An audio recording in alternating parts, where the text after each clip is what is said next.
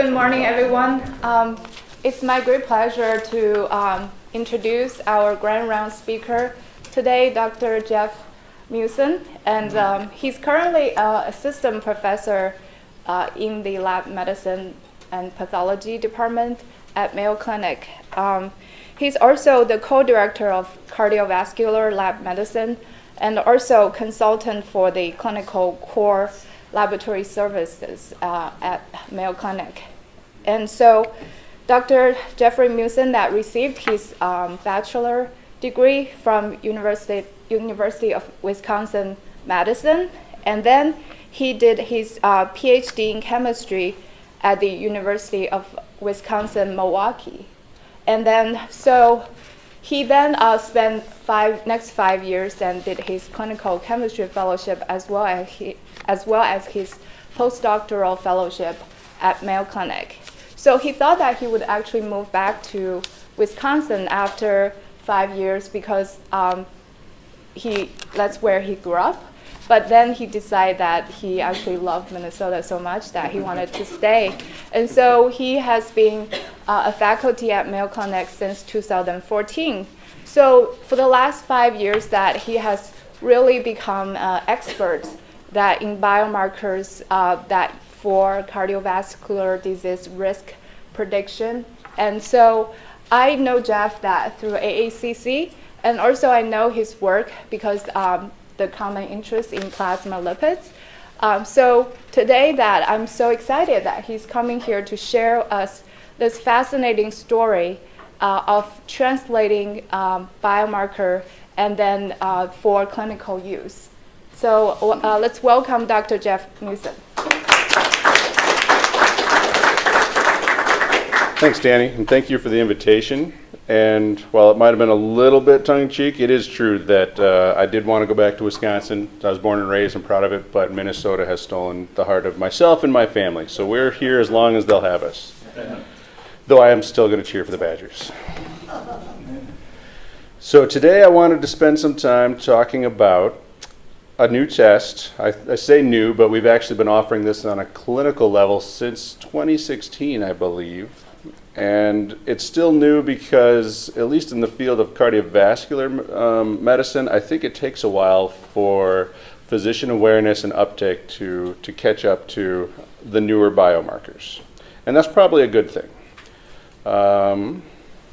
Start out by saying I have no relevant relationships with industry. I always figure I would drive a nicer car if I could say I do have anything to disclose, but the testing is performed at Mayo, the clinic laboratories, but I don't directly benefit in any way from that other than they are my employer. So something, if any of you have been able to visit the campus down in Rochester, that they really take seriously and hold close to our heart is the motto of Mayo Clinic, and that is the needs of the patient come first. So before any other consideration should be thrown in, we want to make sure, is this going to improve our ability to care for a given patient? It was something that was instilled by the founders of the clinic, which are depicted here. They were brothers, Doctors Will and Charlie Mayo. And it's something that I hope still holds true today onto the decisions we make. And I hope to convince you as we go through some of the data I'm going to present that that is why we think plasma ceramides are a useful biomarker. So I hope to explain what they are, how they were discovered, show you the evidence that exists for the utility, identify who might be tested, and what could be done with those results.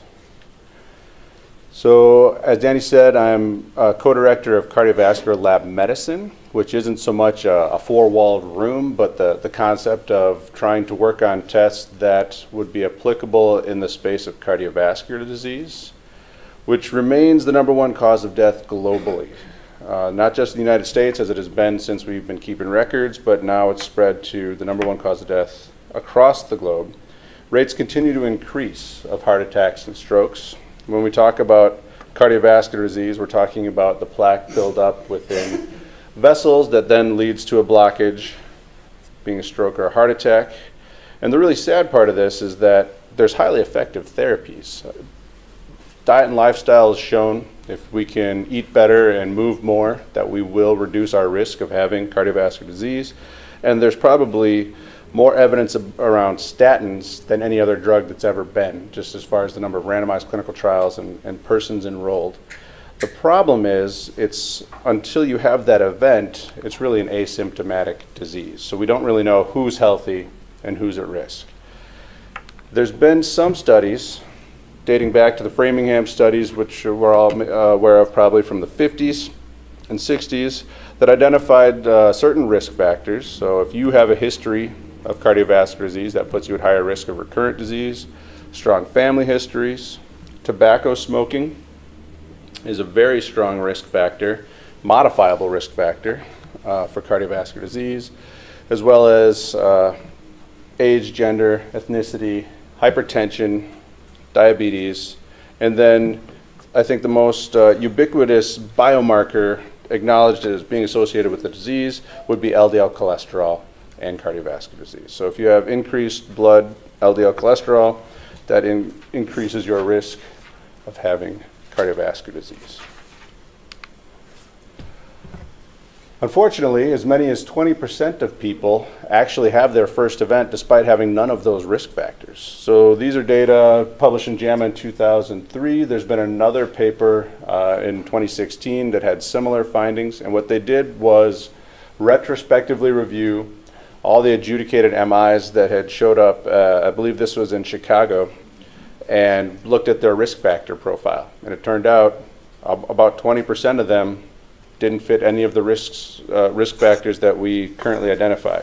The good news is at least 40% did have one risk factor, so maybe there have been some heads up or warning to adjust their lifestyle. But it still leaves a lot of room for us to try to identify those asymptomatic individuals that are at high risk of having a coronary artery event. And that's where the journey to this new ceramide test began. So the idea of looking for what else could be responsible for risk was something that was being explored by a group out of Finland. They're a metabolomics company, and they did an untargeted lipid-specific study. And they enrolled subjects that had defined coronary artery atherosclerosis. They had already actually had an event at one point. And then they followed those individuals for 3 years. And anyone that died of a second cardiovascular event was a case, and the rest were considered controls. And they were matched based on age, gender, whether or not they were on a statin, BMI, and their lipids. So basic lipids meaning their cholesterol levels and triglycerides. And as you can see, there's quite a few different lipids that they were looking at. So they were looking at cholesterol esters, which is the CEs, ceramides, sphingomyelins, lactoceramides, which are just another species that have a sugar moiety attached to them, and looking at the various chain lengths of the hydrocarbons that are associated with all these different sphingolipids, and the saturation or unsaturation. So that's sort of what all this nomenclature gets into. And while I'm not the biggest fan of volcano plots, they do a decent job of separating out and visualizing the data. So what we're looking at here is a % difference between cases and controls along the X, and then the significance of that difference along the Y. And you can see there's quite a few lipid species that seem to segregate between those that had an event and those that didn't. LDL cholesterol was, like I said, adjusted for, so it was sort of out of the loop, and actually they did plot it on this at one point and call it out that it's somewhere down here, just because it had been adjusted for though. And when they came to us with these data and said, we think we're onto something, we want to start measuring an alternate lipid than cholesterol, what do you guys think? We said, yeah, this looks interesting. And after some more discussion, we settled in on 3 specific ceramides. The reason we chose these was they all seemed to be predictive of cases, in this case, individuals that would have an event within 3 years. They all had a similar structure with just a slightly different number of carbon lengths, or a slightly different number of carbons on their fatty acid chain.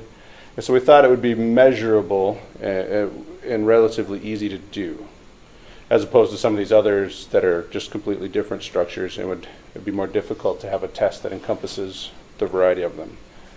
So those 3 ceramides that we initially identified We're now changing the nomenclature and trying to simplify it a little bit, just to say that this piece is always the same, the sphingosine part. And so the ceramide is just a 16 carbon chain length, an 18, a 24 with one unsaturation, and then a 24 with no unsaturation. So these are the 4 ceramides we were talking about. The 3 that were increased with disease are listed here, and each was independently linked to a poorer outcome. And we decided we needed to include this 4th ceramide because while it's not actually linked to disease, it is extremely abundant, and it turns out, as we'll show you in later data, that it helps for intra-individual normalizing, since it's the one that is most common in everyone. So before we committed completely to doing the test, we said, okay, we've got some target molecules here that we think that are similar enough that we can make a pretty easy LC mass spec test for.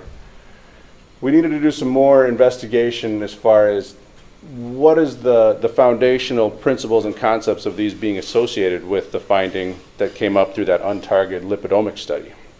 Well, it turns out ceramides are synthesized in all cells, and they're components of membranes, and they're signal molecules. And those of you that are familiar with cholesterol might think that this is a similar story. Cholesterol is part of cell membranes in all cells. All cells have the enzymatic machinery to make cholesterol. And cholesterol actually is involved in signaling both through the hormone system as well as within cells as a signal. And it turns out that ceramides also accumulate in cells, particularly those that aren't designed to store lipids, because all cells have the machinery to make it. So the times when the ceramides accumulate is when we have stresses like caloric excess, hyperlipidemia, inflammation, or ischemia. All of these things seem related to and associated with cardiovascular disease and tell a similar story to cholesterol. Just as a quick refresher or a crash course for those of you that maybe don't spend your time thinking about atherosclerosis the way I do, this is my chemist, not physician, chemist version of how atherosclerosis works. So what we have here is a cross-sectional view of an artery. The blood would be flowing in this space. This would be the first layer. And then we have the interstitial space, which is non-cellular, but actually contains a lot of collagens and sort of the rubber part of the rubber hose. And then we have the smooth muscle that gives the tension on the outer side. So what happens is, if we can have an LDL particle or some sort of lipoprotein flowing through the space, infiltrates that first endothelial cellular layer and gets trapped in the rubber part. And this is one of the reasons it's presumed that smoking and hypertension are such strong risk factors, is because they cause vulnerabilities in this endothelial layer and increase the likelihood of lipids being able to cross in and get stuck. Same is true for why increased blood cholesterol and blood lipids is causative of atherosclerosis. Just a concentration-dependent process. The more lipoproteins you have in circulation, the more chance they have of infiltrating the membrane wall or the vascular wall. Once they're there, they're perceived as a foreign object, so monocytes that are circling by might end up coming in to try and deal with it. They can phagocytose and remove those if it's not too big of a deal, but as it builds up over decades, there tend to be more and more lipids trapped, more and more monocytes coming in, foam cells form, and that's when these monocytes are just overwhelmed and overburdened with the number of lipids that have been stuck in the artery that then causes them to die. They release all kinds of perceived foreign molecules, which just starts a whole inflammatory process. And this is what leads to that swelling lesion within the wall, eventually either occluding the artery or breaking through the endothelium and activating platelets that would be circulating by and forming a clot. So how are ceramides possibly related with this basic concept of atherosclerosis? Well, it turns out that these plaques are highly enriched in ceramides. It also turns out that ApoB lipoproteins, so those that are known to be the most aggressive plaque-forming type lipoproteins in circulation, it turns out if they have an increased amount of ceramides in those lipoproteins, that they're more likely to be able to infiltrate the endothelial layer and get stuck, and they more likely aggregate when they're within that layer so that they cause more immunogenicity and are harder to be removed. And all of these data, starting back in the 90s and early 2000s, precede this untargeted study. Furthermore, ceramides upregulate all kinds of cytokines, which would contribute to drawing more immune cells and possible de-differentiation of the smooth muscle cells around the plaques in the arteries. And they are also disruptive of nitric oxide signaling, which is responsible for vasodilation, vasoconstriction. And they're even known to activate platelets if they come in contact with ceramides. So all this data was more basic science literature predating this study, but it seemed to confirm those findings of as having some sort of foundation and merit based in actual scientific study. So then we decided, all right, we're going to make a mass spectrometry test. And what I'm showing you here is our very first attempt. And it was a simple idea of just diluting some serum, shooting it through the mass spectrometer, and searching for those 4 ceramides we discussed. Those of you that are used to looking at chromatography, we were able to identify the 4 different ceramides. Unfortunately, there's such a disparity in the concentrations that are present that we had a very difficult time getting a linear response for all 4 species. Ceramide 18 is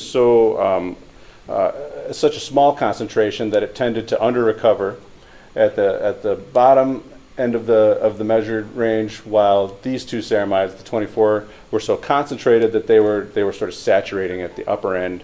So we didn't think we would be able to do a very robust quantitative method.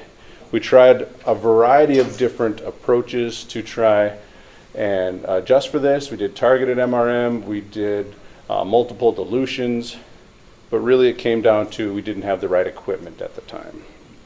So we eventually settled on having to get a newer mass spectrometer, which had a larger dynamic range. We settled on this method, which is fairly simple and straightforward. It only takes 40 microliters of plasma. We extract that with an ethyl acetate and isopropanol mix, do some reverse phase chromatography, and we're able to measure all 4 molecules with decent linearity in all 4, despite their desperate concentration ranges. We have a reasonable LOQ for all of them, and most importantly, we're decently precise. The low end still lacks a little bit there, around 11% for that one lowest concentration ceramide, but the individuals that are at risk have elevations, so they're closer into the 7% CV range. So that was our biggest concern, was making sure that we could create a test that was clinically robust to have reproducible results. Moving forward from then, when we now had this targeted test for the 4 different species, we wanted to evaluate more evidence for clinical utility. So working with our collaborators, we had access to some samples from the LYRIC study, which was 258 subjects that had a cardiovascular death within 3 years of enrollment, compared to the 187 controls that survived. And we found again that those 3 ceramides that we were measuring were highly predictive. The hazard ratio being 1.5 about for all 3 of them, meaning that as per SD, we would have a 150% chance of having an event compared to those that had a lower or more normal ceramide score. And this was even after adjusting for their cholesterol, whether or not they were on a statin, their age, their smoking status, and their BMI. So those remain predictive. And the reason we put LPPLA2 on there is it's the plaque test, is a trademark, and cardiologists tend to use that in the current world as their go-to sort of new novel biomarker. And we were showing that while it is predictive, it's on a similar scale to these ceramides. So then a second study looked at about 580 patients that had some very advanced coronary imaging. So they did intravascular ultrasound and near-infrared spectroscopy.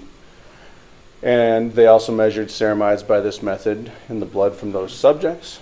And they found that the elevated ceramides increased the chance of there being a necrotic plaque identified by these advanced imaging, increased the lipid core burden, which is the amount of lipid in the plaques that were identified, And they were also significantly associated with the patients having a major adverse cardiovascular event within a year. So that's a stroke, heart attack, or a need for revascularization. So it's a bit of a softer endpoint compared to CV death, but it shows that not only was it associated with the imaging, but again with events. And this time, ceramides were normalized to that fourth ceramide we were talking about, and we still maintain a fairly decent, significant odds ratio. So now we have two independent cohorts in addition to that first untargeted method. And then here in a third study, this was a smaller one, just a case control, 80 cases, 80 controls. We found again that those three ceramides with their ratio to 24:0, in this case, were much more highly predictive of cardiovascular death. And this was after adjusting again for basic lipids and CRP in this case, which is another biomarker often used in the cardiovascular space. In this group, there was they were still significant, but not quite as significant for the ceramide 18 in isolation. But when you use the ratio, it became very sharply and significantly associated with having an event. So at this point, we had gathered some samples from our own biobank at Mayo, and these were all patients that had an elective coronary angiography for a variety of reasons. Some had unstable angina, or just they showed up with chest pain, so that they weren't certain what to do with it. Took them to the cath lab and found that maybe they didn't have an actual MI, so that's what then would be diagnosed as unstable chest pain. Some were simply short of breath. Some had ischemia as shown by electrocardiograms or other imaging modalities. And some just had a very strong suspicion of a heart attack. We excluded any patient that had diabetes, had a transplant, or had any prior cardiovascular invasive procedure like a percutaneous intervention where they go in and place a stent, or a cabbage where they redirect flow by inserting an artery to go around things. So those were all excluded, as were patients with kidney disease or HIV. So we tried to make it a healthier population. And you can see here that about half of them actually had coronary artery disease identified when they went in and did this elective angiography, and that those patients that did have coronary artery disease tended to be older, tended to have more incidence of hypertension, and they were already on statins when they were enrolled. So measuring ceramides and then following events for 4 years in this group, we again identified 87 of those, 67 subjects had 87 events, 40 were death, 10 from CV, and then there were some strokes and PCIs. Again, ceramides were able to predict who was going to have the events. And both the ceramides, the three we talked about, the 16, the 18, the 24-1, as well as their ratios to this non-informative one, all are highly predictive of events. And this was after fully adjusting for age, sex, BMI, hypertension, smoking history, basic lipids, even their fasting glucose, and if there was any family history of coronary artery disease. We further adjusted for pretty much every biomarker we've ever looked at, since this is the patient study we keep in the freezer in the cardiovascular lab, so we can basically measure everything that people are pushing or saying is the new, latest, and greatest. And ceramides seem to come out ahead of all of them. So at this point, we really thought we wanted to take this test to the clinic. But the problem was we have these 3 different ceramides and their ratios, all of which seem to be informative. And then now we're going to sit down at a clinician-patient encounter and try to explain these results in a rational way. So we spent quite a bit of time going back and forth with our cardiology colleagues and trying to decide, how would we show this? Should we give a normal reference range and say you're at risk if you're outside that range? Should we try to identify just how do we make it more palatable? So what I'm showing here is, in a shaded area, we did a normal value study from 240 patients that were ostensibly normal, and that shows what the normal range is for each of the ceramides or their ratios. And then the actual histogram is showing those 500 patients that we looked at that had the elective coronary angiography, and we ended up seeing follow-up. And we're trying to show that there were quite a few patients that are outside that normal range, We know that increased levels confer risk, but at what point should we say this is something that you should be worried about, this is something you should treat? And after many conversations going back and forth, we decided that we have these 6 parameters, and rather than building some complex score or model like exists today in a lot of places, we would do a simpler score. So based on the normal values, we decided anyone with we came up with a 12-point scale. Anyone that had a value for these 6 different parameters that was at the median or less, no points. If you're in the 3rd quartile, we give it a point.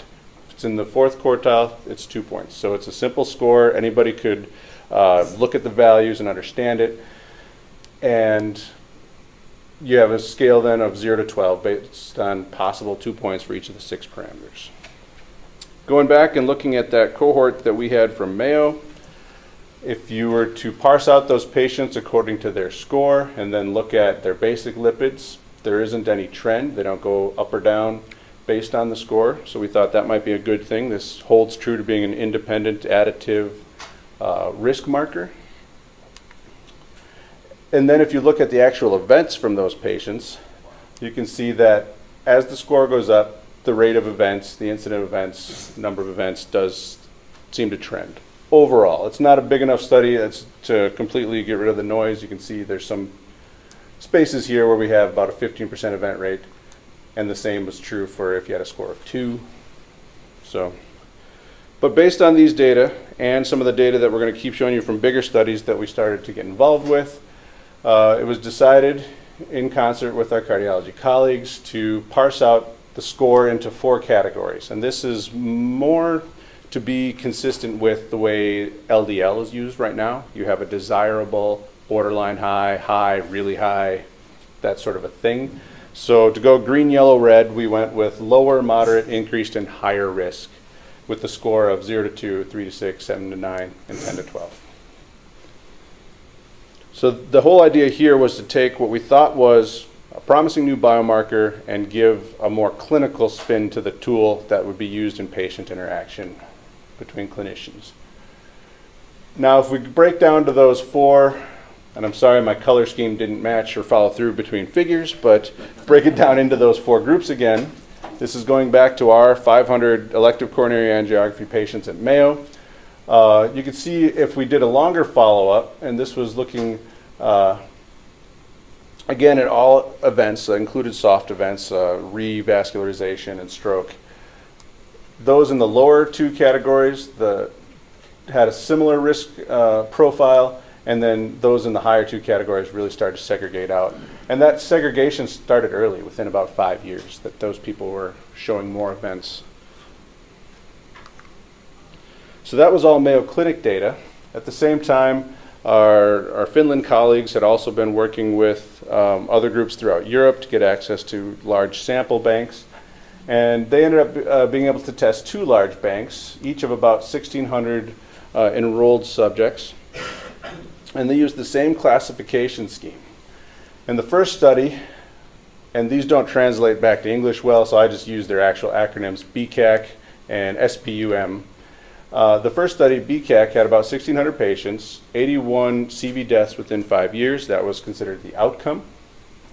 And if you classify according to this risk stratification that we came up with on that 12-point scale, you can see that patients in the highest group had about 11% event rate compared to only 3% in the lowest group. And then the same is true, and this one was a 1-year outcome follow-up in the ACS score, and it was about 10% again versus 2 or 3% in the lowest category. So it seems to work. It now seems to translate across several different groups. Those were all subjects, though, that had some prior disease or suspicion of disease. So we really, this study, I think, is one of the more important ones that have come to date. And again, it was through the collaborators we have in Finland. They gained access to the FinRisk cohort. So this was just a population study where they would enroll all comers and follow them for up to 25 years. And in this case, they had access to 8,000 samples.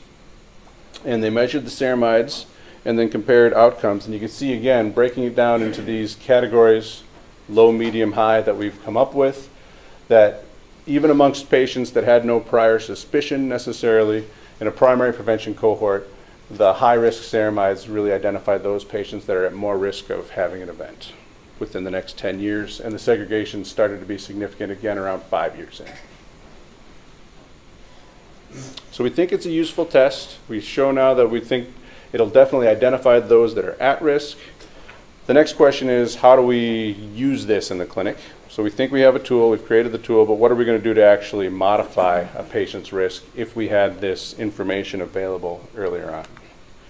So this is a case that was given to me by one of our cardiologists at Mayo, and I asked him to just sort of illustrate how you're going to use this, and he said, I can tell you not just how, but how I've been using it. And so this was an actual case. A patient that had come in, he was a 58-year-old man, and the reason he came in to cardiology was because his older brother, who was only older by 2 years, just had a heart attack. And they had no prior history, no family history of any cardiovascular disease. So this gentleman now was quite concerned. Is it going to happen to me as well? At the time, he did have hypertension, but it was being controlled by some medication. He was considered obese on the BMI scale and had significant abdominal girth. He didn't exercise a lot. He didn't eat well. I think this might cover, I know myself, I sit around more than I should, and I drive through McDonald's more than anyone should. So his fasting blood sugar was a 106, which is kind of borderline. It's not diabetic, but it's getting there. Lipids, you can see, are unremarkable. LDL of about 100. His HDL it's decent. It could be higher, would be better. And if you plug these into the current ASCVD cardiovascular risk score, he comes out with a 10-year risk of 7.4%. And on the guidelines, that would fall into recheck again in a year or two. And it says that if your risk factors were optimal, your risk could be as low as 4.8%. And what they would suggest in this particular case, since while his risk came out at one place as pretty low, the patient seems to have an increased level of anxiety and possibly an increased potential for motivation to make a change right now. So I think what I find unique about our preventive cardiology practice is a lot of times they like to use biomarkers as motivators, because to them it's preventing that heart attack is really about motivating the patient to take their meds regularly, to exercise, to eat right. And if you can find a moment in a person's life to encourage that, that's useful. So in this case, he ordered a ceramides for the patient, came back as high risk, and that prompted him to then give him a treatment strategy of simple lifestyle change. No drug changes, no specific pharmacotherapy changes, but they were going to encourage him to enroll in one of the exercise intervention programs they had right there at Mayo, since he was a local individual. And that's based on, again, some science that has been coming out in the more basic research side, which shows that plasma ceramides are actually lowered significantly within just 3 months of aerobic exercise training. And this came out of a study group that has nothing to do with Zora or Mayo, and it was just people looking at ceramides and lipids, and they showed that both people with normal glucose tolerance and those with type 2 diabetes, with a fairly simple 1 hour, 5 days a week regimen, could have a very significant drop in their ceramides. And they measured some that we currently measure, as well as some others. And in all cases, they showed the drop was statistically significant. So in this case, the patient came back in 3 months, had been going to the gym 4 times a week, lost a little bit of weight, had changed his diet based on a book he had been reading, had his blood pressure controlled to the point where he no longer needed to take medication to keep it in check. Fasting glucose was doing a little better. Really no major changes in his basic lipid profile. 10-year risk was 7.4, dropped down to 5.8, and that's largely due to the hypertension and the weight loss. Follow-up cerimoid score at this time was down to a 3. So still a moderate risk, enough to keep working, but you can see that the change in the score happens fairly rapidly, and it's on a decent scale. A 12 to a 3 be enough to motivate continued keeping after it, sort of a thing. Getting back to the Mediterranean diet, this is another study that came, and it had no affiliation with Zora or Mayo, again. So an independent group did a post hoc look at the Predimed trial. This was a study conducted in Spain where they had an intervention of Mediterranean diet versus regular diet and followed subjects for 5 years. And you can see here that if they measured ceramides at baseline, those that had the control diet and had a score that was below the median had a certain risk profile. And if they had the intervention diet and had that low risk ceramide score, there was really no difference. The same was true if they had the intervention, but they had a high ceramide score, they had almost no risk, or risk equivalent to those individuals that had the low ceramide score. Those that ended up having this, the more traditional track of a high risk were those that had high ceramides but didn't take the Mediterranean diet. So really this suggests that those that are going to benefit from the diet can be identified by this ceramide score.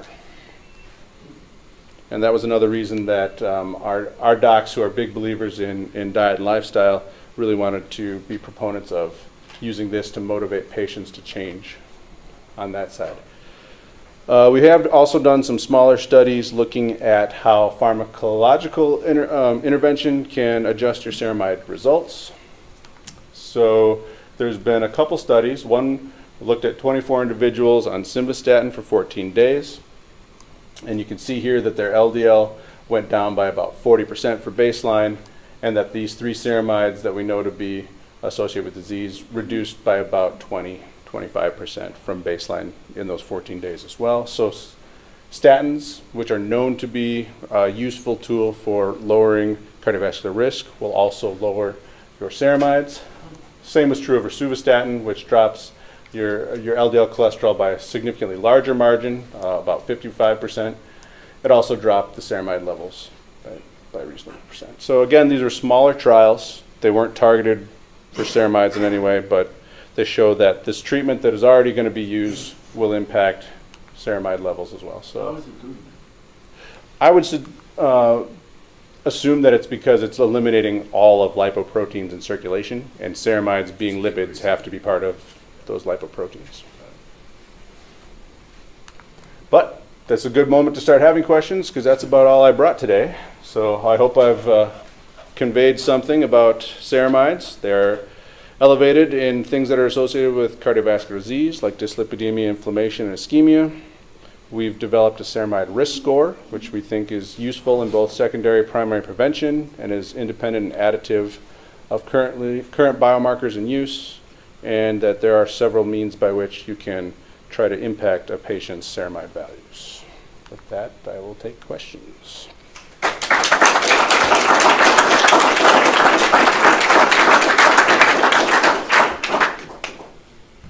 Questions? Jesse? Now, so you indicated right away you had the 3 ceramides that you looked at, and there were certain reasons for that. Given the complex nature of lipids and things of that nature and isomers, yes, was that taken into account when you selected those 3? Because it looked like on your graph on the volcano plot there were maybe 10 more that gave a higher risk. Absolutely. So it's the robustness of the test we felt we could come up with. I think if we went back and looked at those lipids that might have had more risk in that initial study, or even did this untargeted approach on all the different sample sets we've looked at so far, we might be able to find better markers, certainly. But it was just the idea of what can we measure in a single method and hopefully be able to do reproducibly. Pat, I really enjoyed your talk. My question is whether you correlated your findings with coronary artery scans. Is that something that is done routinely among cardiologists in your group? So coronary artery scans? Yeah, looking for calcifications. Oh. We have not done any studies that had subjects with the CAC scores. So I can't tell you yet. But that is it's an upcoming biomarker, so to speak. It's in the guidelines now. It's really, I think it's a useful tool, and that would probably be the next best thing for us to go after. Could Could you say a few words about the physiology of the ceramide 24:0? And the reason I'm asking that is it looks like it has a little bit different predictive value than the other ceramides. Yeah, it wasn't associated with disease in most cohorts. Right. So it's very prevalent. It's in the 5 to 10 nanomolar or micromolar versus the rest are in the nanomolar range. So physiologically, it's more common in membranes. In fact, I think it's a supplement they add to some beauty care products. If you Google ceramides, it's going to show up. So it's prevalent in cell membranes, and I think that it accounts for just inter-individual variation in ceramides is what we're using it for. I can't have more specifics other than that. So very much a related question, which is, do you have any biochemical insights into what is the normal or protective effects of that longer chain ceramide versus the pathologic effects of the shorter chain ceramides? And I mean, it goes back again, I'm always confused when I listen to talk about polyunsaturated fats and saturated fats. I mean, everybody's got great epidemiologic data and associative data, but the biochemistry is always kind of a mystery to me. And I was wondering if there's any biochemistry, or is it also a mystery to me? Seems to be indicating it's probably to me, yeah. But we've seen some data where long chain fat, very long chain fatty acid is very health, right? Yeah. It's good for health. But I don't think there's enough basic research of or evidence to really say why is that. Yeah. And if you think about it at this, and this is going to be speculative. If I can get to just a picture of these ceramides. The most common, they can be synthesized, de novo all the way back, but the most common thing that happens is they simply tack on a free fatty acid, and I can't find my mouse on here. Yeah. So it might just, like you are suggesting, be part of your dietary intake, and maybe it's a signal there that you're picking up on, because the fatty acid that gets tacked on is perhaps a long chain, and so if you're consuming more, or for whatever reason you're a type of person that makes more. Could actually, it's not necessarily positive, it's indicative of metabolism and underlying diet. Yeah. Can you say a bit more about the correlation with cholesterol, total cholesterol, triglyceride, and ceramide levels?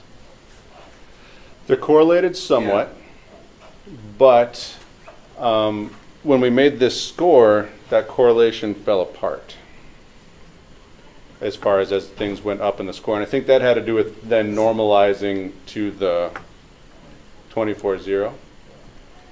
But if you think about just plasma levels, cholesterol and these ceramides being lipids and lipophilic, they have to be chaperoned through the bloodstream, so they're only going to be there in the context of a lipoprotein, just like cholesterol. So I think that's why the treatments that currently are known to lower cholesterol are in actuality they're lowering lipoproteins, and that's why it also has an impact on these ceramides, if that makes sense.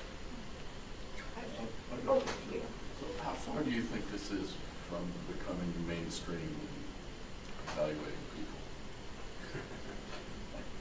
I think that before we could make any strong claims that it should be used, for instance, at the family practice or internal medicine level, we need to see a study that was interventional, where they intervened based on ceramides, would be my suggestion. My other hope is that we've now opened up avenues and possibly sparked interest from the pharma side that they would want to target ceramide synthases, which there are 6 that are spread out throughout different physiological categories, and I think this could then be an alternative target even compared to cholesterol. Tom. Sorry. Yeah. No, go ahead. Oh, okay. So I just have a question about, to me though, I'm trying to understand, you have 6 those biomarkers, right? So how correlated are they in terms of their concentrations and then their ability to, predict? Because to me, it seems that they're quite correlated. There's quite correlation. That's true. Between them. And it comes back to that epidemiological studies versus an individual. And so on a group of 600 or 1,000 patients, they're all very highly correlated, but in any one individual, they maybe have more elevation in a specific single ceramide and not the others, which was our biggest concern in being able to have a decent sensitivity, specificity, but also an interpretable output. Does that make sense? Yeah. Yeah. Another question. So about your answer to my question. The Finnish study, I think John Ackfeld showed me a paper a number of years ago on maybe the same study, large Finnish study with thousands of people, did a diet intervention that had a really substantial effect. So are those materials available that this could be done, or did the Finns already do that? When you say materials? The blood, I mean, the samples. Oh, for another dietary intervention study? Well, did they already do it? I mean, there was a large Finnish study. I only I care don't know. about this because I have 2 grandchildren. Oh. Our connection to Finland is that's where these researchers are from that first brought it up to us. I'm not aware, but we can look into that. Maybe that was the Finn risk study. It may have been, this was large. Because it may have been done if they've assayed these, but you would think they would have. And actually, Finland is the only other place offering this test commercially. Things being what they are there, it's a patient can just walk in and ask for it. You don't have to have a doctor order it or anything. But it's the same test because we work with them on it. So sort of along those lines, has anybody looked at the Framingham samples? Yes, and I should have included it. Hot off the press is just a few weeks ago, Wash U measured ceramides in a different method. That wasn't affiliated with us at all, but they ended up measuring the same ceramides in the Framingham study and found prediction again. Their prediction is opposite because in their ratio they put the 24 on top. But it's there, and I can forward the paper to Danny to push around.